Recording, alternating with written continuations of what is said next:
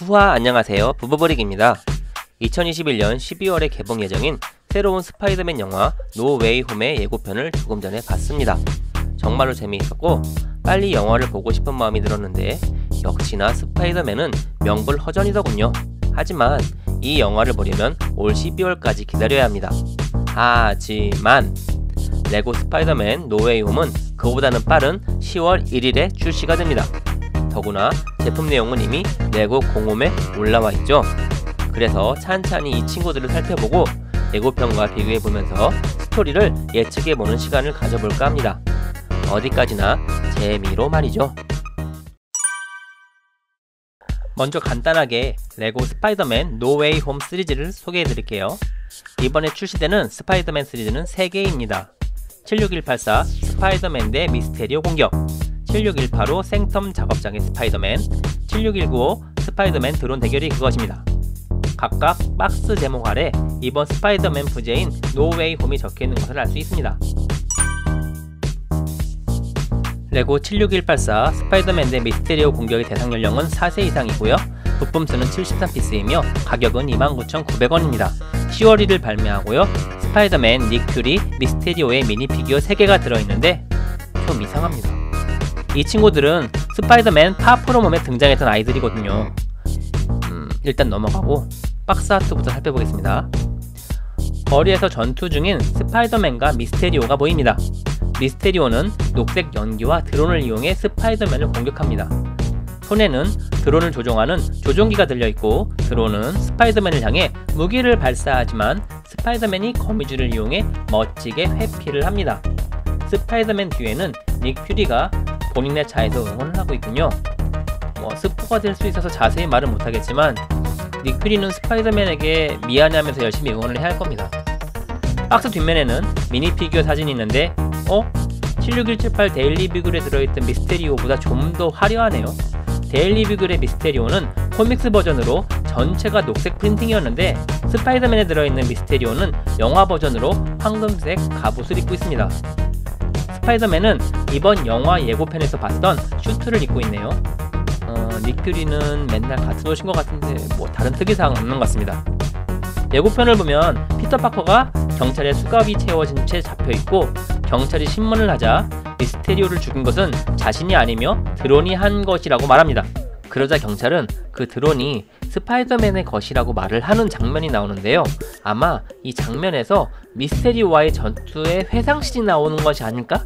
그런 생각이 듭니다. 그것이 아니라면 또 하나의 가능성이 있는데요. 그 이야기에 대해서는 잠시 뒤에 다시 한번 말씀을 드리도록 하겠습니다. 76185 생텀 작업장의 스파이더맨의 대상 연령은 7세 이상이고 부품 수는 355피스이며 가격은 89,900원입니다. 89,900원? 이거 39.99달러던데?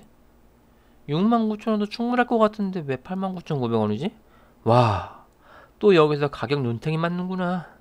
아무튼 미니 피규어는 스파이더맨, MJ, 닥터 스트레인지, 웡 이렇게 4개가 들어있습니다.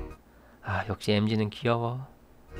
닥터 스트레인지는 새로운 프린팅을 하고 있는데 망토가 엄청 특이해 보입니다. 공홈에는 천 소재라고 써있지만 아무리 봐도 이거는 말랑말랑한 플라스틱 소재 같습니다. 피터 파커는 여기서 녹색의 벌레 괴물과 전투를 벌이는데 이 이야기는 뒤에서 다시 한번 다루도록 하겠습니다. 미니 피규어가 입고 있는 슈트는 영화 예고편에서 착용을 했던 그 아이언 스파이더맨의 슈트입니다. 박스 뒷면을 보시면 왼편에는 웡이 사용하는 컴퓨터 장비들이 보이고요. 오른편에는 닥터 스트레인지가 사용하는 마법 도구들이 보입니다. 그리고 게임패드가 보이네요. 이건 왠지 피터 파커 거 같은데요. 닥터 스트레인지하고는 잘 어울리지 않는 것 같아요. 그리고 가운데 거대한 게이트 비슷한 것이 있고 건너편에는 또 다른 멀티버스의 3개가 보입니다. 새로운 닥터 스트레인지의 망토는 미니 피규어의 목에 고정시킬 수도 있지만 사진처럼 무기를 고정시키면 마치 자유지지를 가지고 움직이는 망토의 모습을 연출할 수도 있습니다. 스파이더맨 노 웨이 홈 예고편을 보면 데일리 비글에서 스파이더맨의 정체를 까발리는 바람에 곤란해진 피터 파커가 이 모든 것을 되돌리기 위해 닥터 스트레인지를 찾아가는 것으로 나옵니다. 웡은 위험하니까 하지 말라고 했으나 Strange. Don't cast that spell. It's too dangerous. Fine. I won't. 닥터 스트레인지는 피터 파커를 생텀의 지하실, 즉 작업장으로 데려갑니다. 이곳에서 결국 마법을 사용하고 이 과정에서 멀티버스에 이상이 생기게 되는데요. 예고편에서는 여기서 다른 멀티 유니버스로 가서 과거의 적들과 조우하는 장면을 그리고 있습니다. Hello, Peter. 여기서 아까 제품 박스에서 봤던 녹색의 벌레 괴물과 전투를 하는 장면으로 돌아갑시다. 여기서부터는 제 상상입니다만 닥터 스트레인지가 생텀의 지하에서 마법을 사용했고 그 결과 다른 멀티버스의 생텀 지하 작업장으로 이동을 합니다. 그곳에는 현실과는 다른 녹색의 벌레 괴물이 서식하고 있었고 이들은 전투를 벌이게 되는데 이 제품은 그 장면을 표현해준 거죠. 그리고 이것은 과거의 적, 즉 일렉트로 그리고 그린 고블린, 닥터 옥토퍼스가 평행세계의 멀티버스의 존재를 하고 이들과 만나서 전투를 벌일 것을 예고하는 것이 아닐까 합니다. 물론 제 상상이에요. 마지막으로 76195 스파이더맨 드론 대결은 대상 연령은 7세 이상이고 부품 수는 198피스이며 가격은 29,900원입니다. 스파이더맨과 벌처의 미니 피규어 2개가 들어있는데 벌처는 스파이더맨 홈커밍에 출연을 했던 빌런입니다. 박스를 보면 검은색 슈트를 입은 스파이더맨이 드론을 이용해서 벌처와 전투를 벌이고 있습니다. 박스 뒷면에는 이 드론에 스파이더맨이 탑승을 할 수 있고 슈팅 기믹이 있음을 알려줍니다.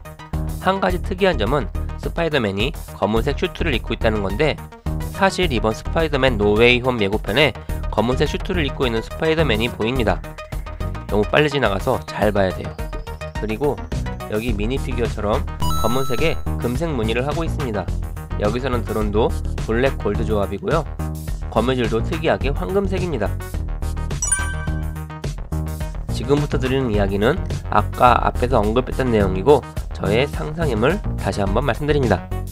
76184 스파이더맨 대 미스테리오 공격 박스에는 동그란 원 안에 스파이더맨 파프로멈 설정이 반영되어 있다고 써있고 76195 스파이더맨 드론 대결은 스파이더맨 홈커밍의 설정이 반영되어 있다고 써있긴 하지만 예고편에는 닥터 스트레인지가 우리가 시공간의 균형을 건드려서 멀티버스에 이상이 발생한 것처럼 말을 하고 있는 것으로 보아 이 영향으로 홈커밍과 파프로멈의 세계에 방문을 하게 되는 건 아닌가 하는 생각이 듭니다. 따라서 홈커밍과 파프로멈의 설정을 반영한 이 두 개의 레고 세트는 사실 노웨이 홈하고 관련이 없는 것이 아니라 실제로 관련이 있을 수 있다는 것이죠. 오늘 준비한 영상은 여기까지입니다. 여러분들은 스파이더맨 노웨이 홈을 어떻게 보셨나요? 레고로 스파이더맨 노웨이 홈 시리즈가 추가로 발매가 될지는 아직 알 수 없지만 영화는 아마도 흥행을 할 것이고 지난번에 발매된 레고 마블 인피니티 사가 시리즈처럼 재발매가 되고 그렇다면 여기에는 닥터 옥토퍼스, 그린 고블린, 일렉트로와 같은 과거의 빌런들이 제출을 하는 것이 거의 확실하기 때문에 새로운 세트와 미니 피규어를 손에 넣을 수 있는 기회가 될 것입니다. 정말 기대되지 않나요? 기다려라 시니스터 6. 저는 다음에 다른 레고를 들고 다시 찾아오겠습니다. 그럼 여러분 안녕.